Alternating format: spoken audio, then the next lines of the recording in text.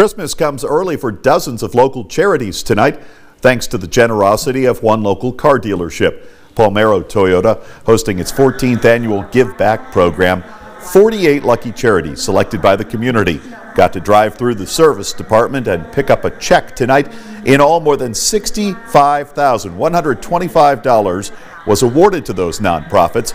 The charity with the most votes this year was PA Stitchers of Valor.